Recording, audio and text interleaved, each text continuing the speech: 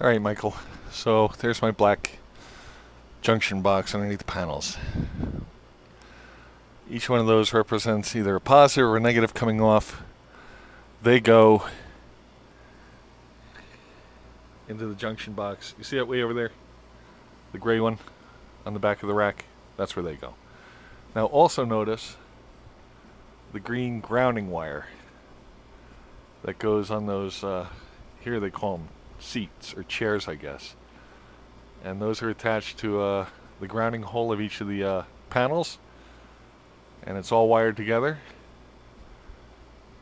And that goes over there. Alright, so we'll go over there and give that a look.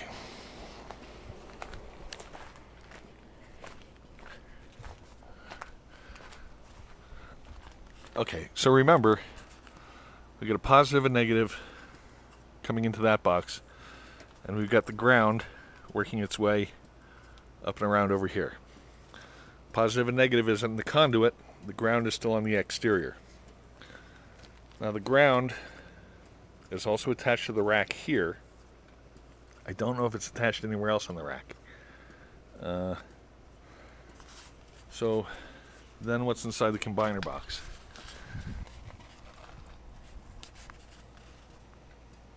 So you got the hots, obviously, the negatives, and then down there, the ground. And that little label in there says equipment ground. And it's showing to earth, there. And then from here, let's see, I combine, that's my hot combined.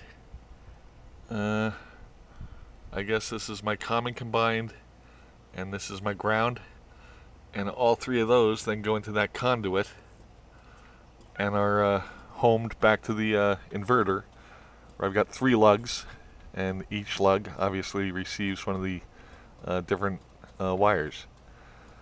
Now, I'm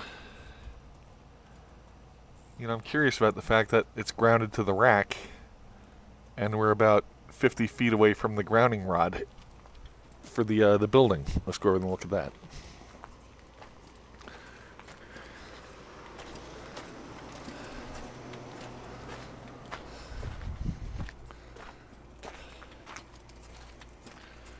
So the conduit on the right is where my grounding rod comes in, or I guess my grounding wire.